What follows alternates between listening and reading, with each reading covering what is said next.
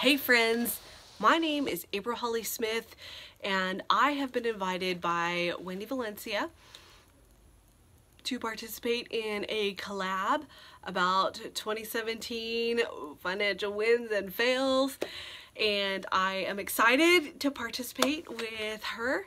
So if you have not seen Wendy Valencia's channel, I'm gonna have a link up somewhere and maybe even down below in my description. I enjoy her channel. I watch it pretty frequently. She has introduced me to some very interesting concepts, and I feel like she is a very different financially from me, and yet at the same time she's shown me that even though her numbers are vastly different, in some ways percentage wise we're in exactly the same place on some things, which is kind of an eye-opener. It was an eye-opener for me. It was something that because I don't see everyone's finances all the time, you don't realize that, hey, this is what this looks like percentage-wise. This is, you know, this percent and this percent. These are the same things. These are the same position, even though they're different numbers. She's also introduced me to a couple of channels that I actually really enjoy. Another one specifically being One Big Happy. Very different financial philosophy than me, and but I really enjoy their videos, and I enjoy seeing how they do it because it's different than me, so that makes it very interesting. So, and you know what, I'll try and link those down below. If I don't, comment and say, hey girl, share. So I'm going to talk about my financial wins and fails for 2017. I'm going to do a little bit of a month by month. I've made notes because smart people do that, okay? So the first thing I have to say is overall, I do feel like this year financially has been, I don't know if I want to say the best year because I have probably made more money and done more things financially, but this has been the smartest financial year, and this year has advanced us financially more than any other year ever, even though I probably debt, you know. So okay, so first and foremost is at the start of the year, our debts were Capital One, $1,194.36, and Akron General, $13,583 and like 99 cents. Really? My OCD is like, so at the beginning of the year, I was essentially making like minimums payments. So I knew that we would have a big refund coming because we have like 100 kids and we don't make a ton of money. We were going to get earned income credit that year. We don't always qualify for that, so don't anybody get mad at me. Some years we qualify for it, some years we don't. If we get a lot of overtime, we don't. Like, I think we missed it by $500 one year, and that was like, we should have taken a couple weekends off. But anyway, so we knew that we were going to have that, and our plan was to call Akron General and do one of those awesome settlement offers and offer like $6,000, which would have been like, just like I said, like half.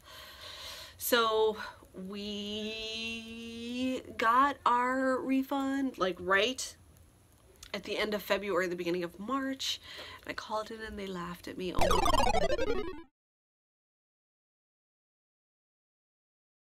Pretty much. It was so disheartening because I was very much looking forward to like getting rid of this, and they're like, yeah, we can give you 10% off, which is like $1,300. You want to do that? And I'm like, no, I don't have that much money. So, you know, that was a big hit right here for me. That was very difficult. And then for real, this is real life. I developed a bad attitude towards them, and I really got mad, and I only paid the minimum for the next like 3 months, which was $92 on $13,000.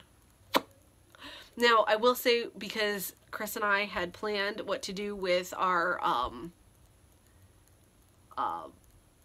income tax return, we had kind of a plan like originally, which was to like send half of, you know, like to send half of the amount owed to Akron General, and then we kind of a little bit here and there. Well, since that didn't work out, we sat down with a piece of paper and was like, all right, these are the things we need. These are the things we want. Let's do some math. Let's just fill in all the things we want and see how it goes. And we did that. So we had a plan at least. We did send $2,000 to them, like a big fat payment. So it looks like we paid like $2,092, you know, when really I was just angry and started making minimums. So that was a win that we were able to pay $2,000, and it was a huge fail that that settlement didn't happen. In March, I was still angry, so again, I made minimum payments, but in March, I did pay off Capital One, the $1,100, and that was part of the income tax return. That was one of the things that we were like, let's just wipe that out. So in April, we fully funded our vacation fund, which we go to Geo Woodstock every year, and that is not the same place. It moves around the country, and so we do not pick where we go where it is. And last year it was, I'm trying to think where we went, Asheville, North Carolina. I knew the answer to that. So we fully funded that for $3,000, and it was a lot of fun because it's in North Carolina, so it was in Asheville, which is where the Biltmore is, the Biltmore estate, which is the largest private home in the United States. It was built, that's open to the public. It's a huge house. It's the Vanderbilts that did this. Super excited. I wanted to go see that so bad. So we did that. We went to Charlotte for like 2 days and got to go to the NASCAR Hall of Fame for him. So that was like great. But that whole thing paid for in cash. That's a win. Oh, and you know what? Here's something else that we did when we got our, and I didn't write it down, I can't believe this because it's a big deal, with our income tax return. I fully funded baby step 1, even though honest to Pete, I have been fighting this Dave Ramsey fight for a little more than 4 years because I was pregnant with Evelyn, who is 4, when I was really starting to do this. And yeah, I didn't fully fund baby step 1 like the whole time. So it's been a, I guess on YouTube you would say it was a Dave Ramsey inspired journey. Wasn't exactly, we didn't follow it to the letter, which don't do that. Follow it to the letter because he knows what he's doing. So then in May, we completed fully funding Christmas, which was $1,500 for us is what we planned. It was great. But on the downside, I only paid $118.57 because I was still like totally having a bad attitude with Akron General. And because of that, literally, I shifted all my energy into funding my sinking funds, which Dave will tell you, don't do. Focus. Again, I'm inspired. I'm a human. I had a bad attitude about it. And then in June, we were able to pay $506.22 to Akron General. So you can see like things are starting to change. And also something else that happened, and you could look at this as a good thing or a bad thing. Dave, on the Dave side, Chris was able to start picking up some overtime, which is yay. On the downside, it was mandatory overtime, which is stinky because all of a sudden it's like you're losing control over your time and your schedule, which nobody likes. And literally we have been on mandatory overtime since June. So then in July, we were able to put $544.09 to Akron General. Yay, another good one. In August, I'm like so excited. Just like reading this makes me excited. $1,456.03 to Akron General. Oh my goodness. Like this is because in June and July, it was like Saturdays became mandatory, and then in like August, they went and said, okay, we need more time. We're not going to do Saturdays. We're just going to do mandatory 12s 5 days a week. So I was pretty excited about the amount of money that we were able to send in August, but I was not excited about the mandatory 12s 5 days a week, because when they do that also, instead of having 3 shifts, like a first, second, and third shift, they go to a day and a night shift. And so like that also just rocks the boat, because if you don't get to choose either if you're on a day shift or a night shift. They ask you and then they tell you what you end up with. So it's like, but we were fortunate enough when on day shift. So okay, so then in September we did No Spendtember, and in No Spendtember I attempt to I don't spend money, we don't eat out, and then I try to save as much money as possible on groceries. And by that time leading up to No Spendtember, I try to double my meals as much as possible within my regular grocery budget, so that I have freezer meals and things stockpiled to consume during No Spendtember, so that I can either have no grocery budget, or I can have a drastically reduced grocery budget, which sometimes is between $20 and $25, because like you can't buy bread too far ahead of time, and like eggs at the end of the month, like I can buy extra eggs a month before and it'll carry sometimes the first 2 or 3 weeks, but like that 4th or 5th week I just have to buy eggs, you know. And there's a certain amount of things, like we can go 2 weeks, but then like at some point I'm gonna need apples or grapes or something for the kids, you know, like, so we do what we can to keep it under like $25 for the week. So, and we were pretty successful, because we were able to send $1,938.05 to Akron General, which is a big chunky payment. Also during No Spendtember, we funded a $500 sinking fund so that I could go to Girl 2017, which is the tri-annual Girl Scout convention, the national convention, which happened to be in Columbus, which is 2 hours south of me. And I was able to have the privilege of volunteering 13 shifts in 8 days. It was a lot. And honestly, that, I feel like, because we had good planning, was one of the highlights of my year. I was at the airport for 3 days, welcoming people as they came in. We were at the welcome desk, and we would kind of pick people up as they would come into the baggage claim, and then we would get them to where they needed to go. The Air Connect bus, their Uber, their taxi, whatever they needed, we would get them where they needed to go. And it was just a lot of fun. We met some like really important people. Like I met the new director of WAGs. Like that was so cool. And she like let us fangirl over her, and we did pictures with her. We met lots of national staff. We met lots and lots of council staff from all over the nation, and we even had GS. Oh, I can't remember, the Girl Scouts overseas, Germany, Japan, like South America. We had girls, we had people from Puerto Rico coming in, like, that weren't even sure. Like, it was very stressful for them because the hurricane, and like they didn't know if there was even going to be a plane that was going to be leaving Puerto Rico, much less if they were going to be able to get on that plane. So we had a lot of there was a lot of humanity in that. A lot of people, we met so many girl delegates and girls that were working to make the national convention happen.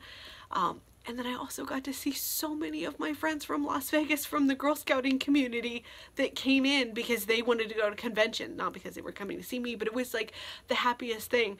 And then there was somebody that volunteered for me from a council from California, and she came down the escalators, and literally I was like, I know you. And it wasn't just like me going, I know you, like I was yelling in the bed, I know you, I know you, I know you. And she's all like, who's that lady yelling at? It was a great experience for me. In October was another good month. We didn't pay a ton to Akron General. We paid $350.83. However, we were able to pay off the 6 months for our USA car insurance. So we paid like a payment, and then the current month's payment, which was October, and then all of the next 4. So that 6-month chunk is done until like March. So that was great, which we did not know that we were going to do. It was not planned out that way. The planning, in fact, looked like we were not going to be able to do that. And then we also were able to cash flow an eye doctor visit for Chris, an eye doctor visit for me, and I have no insurance. Chris does have insurance, and we were able to cash flow contacts for Chris, contacts for me, and we also got, because of Chris's work, he gets a pair of safety glasses every year funded through them, and we were able to get that with his new prescription. So all of those things were paid for, and actually some of them came in under budget, and we were able to shift more money to Akron General for that. So in November, we were also able to put $566.37 to Akron General, and in December, we're projecting $2,196.88. I've already paid in, as of the time that I'm filming this, in the first 2 weeks, $292, and then because even though we're a month ahead on all of our bills, we pay whatever the bill is as it comes in, so that we always have that month ahead, that cushion. And the first week of the month is when all those bills come in, so we pay them. So usually there's not as fat an overage for moving towards debt, but we did have like $135, and I think we had $160 this last week. And the same thing is like our Dominion bill comes in the second week, and you know, just it's not as spoken for that money at the second week, but like the third and fourth, in this case I think we have a 5th week in December, all of those weeks we're looking forward for the next 3 weeks, putting between like $500 and $700 like each week towards, I know that's like, it's like 60% of our income this month. So, and with luck, we'll be, instead of just under $4,000, which is our goal, we'll be at 35, which would be a huge win for us. So overall, we completed baby step 1 at the beginning of the year. We paid off our Capital One in mid-March, and then I paid off Capital One again in July. It's $325. So at this moment, with including my projected numbers, it means we'll have paid off $11,614.20 worth of debt this year, including Akron General and Capital One, which is, I'm going to be upfront with you, it's like we ain't making $40,000 a year. We're not. You can look and see what it takes to qualify for the earned income credit, and you can kind of figure out what range we're in. We're in the 30-something, so like literally 1/3, 33% plus is going towards our debt right now. So we have been very, very fortunate. I was super angry about being rejected for the settlement at Akron General. I was just super bad. I was angry about that. Like I said, it was our best financial year to date because we planned for things. We got a brand new bed, a new mattress, like a mattress, like not like a frame or anything. A new mattress for Chris and I, which was really needed. We've been in this house 7 years, and we've had that same bed, and it was used when we got it. So it had lived a good life, and so we got that. We cash flowed that. The girls, we got rid of their crib, and we got them a big girl bed. We got a full-size bed for them, and they both share that, and that was also cash flowed. And I'm going to tell you that I paid under $1,000. I have a king-size bed, and the girls have a full-size bed for both of those. I think I paid $650 for ours and $250 for the girls. And the girls included the frame because we had nothing. You know, they had cribs before. So, yeah. I did my homework on that. Hint, hint, I went to Sam's. And I also bought it like at President's Day or something. It was like a big mattress sale. We cash flowed the eye doctor, like I was saying, for Chris and I. We paid for Christmas in cash. We paid for our Geo Woodstock trip in cash. We went to Midwest Geo Bash, my mom and I and the kids. cash flowed that entire thing. It was a weekend. We went camping, so it wasn't like the most expensive thing, but I think we spent like $150 on it between like the food and the gas and then the stuff. We went to the Mothman Geo Trail in West Virginia at where the site of the Silver Bridge collapse was, across the Ohio River between West Virginia and Ohio. Again, we did that as a day trip, if I'm not mistaken, and we cash flowed that, the gas, the food, the event stuff that we did, and of course all that crazy OT started in July, which has, it's like we're getting double paychecks essentially. So that has really allowed us to move forward with our financial goals. So overall, this has been the best financial year so far for us. So those are my 2017 financial hits and misses.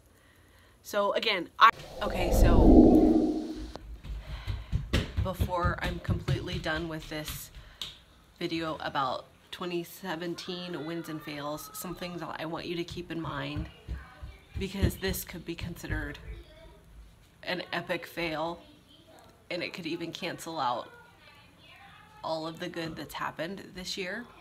It all depends on your point of view. You know, I'm just gonna put that ball in your court and let you have it, and everyone has an opinion. I don't necessarily need you to share it, because we are going to keep it positive here. So if you're going to be mean, you can just hold that in. But there is the distinct, not possibility, but situation. If I had not gotten mad at Akron General and just paid all of my tax return to them, I would be already debt-free. That's a reality check, isn't it? Did you expect to hear that after the last bit? I do feel like this is the most financially stable year that we've had, so it's the most successful that we've been possibly ever in my adult life, not just with Chris and I being together and like our family. So that's my fail. The one epic fail. I'm still hungry. I want you to give me a thumbs up or a thumbs down. It does not matter. They both help me equally, although I do love this much more because I love to have the good vibes between you and me. The positivity is wonderful. Please take some time to watch the other folks that are in this collab. Again, it was hosted by Wendy Valencia. We're going to have links to all of the people in the collab. Please take time to watch them because they are some like interesting people. They are some popular people, some people that you know, and if you don't know, those people are even more important to watch, because if Wendy knows about them, that means they're interesting people. So it's an honor. It's an honor to be asked. So of course, comment below, what are your wins, you know, what are your hits and misses for 2017? I'm always interested to know. I feel like we have great conversations in my comments. Really great conversations. So like, subscribe, comment below, and I will see you later, guys. Bye.